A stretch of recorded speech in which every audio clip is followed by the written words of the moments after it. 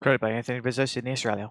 This is the Centurion tank, designed and developed by the United Kingdom just before the end of World War II, but served in the post-war and the Cold War as the first tank to be classified as the main battle tank, which I assume is a tank that's mainly used for battle. The Centurion tank has been used by a multitude of countries, but our focus is what the Australian military or the Royal Australian Armoured Corps was using their Centurions for. Before we get to that, we need a bit of context because I already have the information and I don't want it to go to waste. Anyway, as already said, the design, or rather the concept for the tank, started as far back as 1943. The tank was to be a heavy cruiser tank that would surpass the Comet tank. As you can guess, the Centurion didn't enter combat in the Second World War. However, there were prototypes that were being tested/evaluated in Belgium about a month before Germany surrendered. Based on the evaluation, the Centurion tank overall was better than the Comet tank in almost every way. Originally, the Centurion was to go up against the German heavy Tiger tanks, but the Centurion would instead be competing with the Russian KV-85,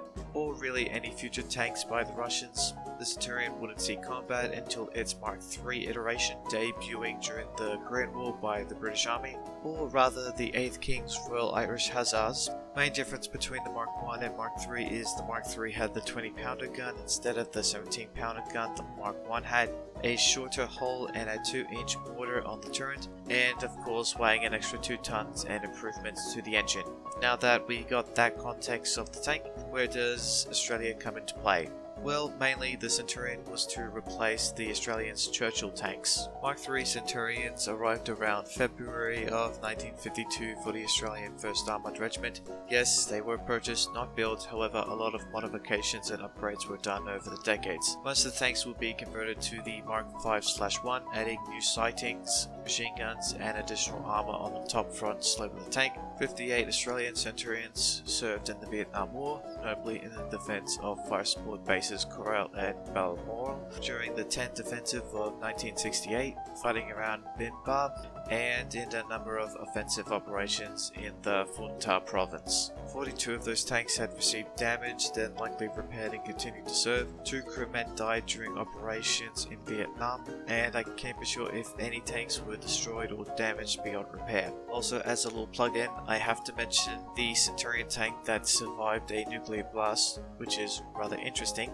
You should check the atomic tank. The Australian Centurion tanks were completely phased out of service around 1977 in favour of the German Leopard tank.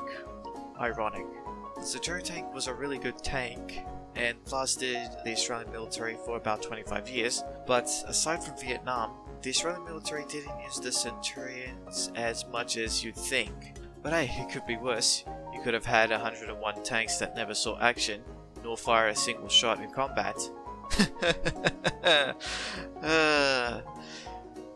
Yeah, that'd be funny. Thanks for watching to the end of the video. Please like and subscribe, it brings a smile to my face. And if you want to check the atomic tank, there's a link for that in the description, and it's probably coming up somewhere on the screen. But anyway, that's it for this video, and I'll see you mates next time.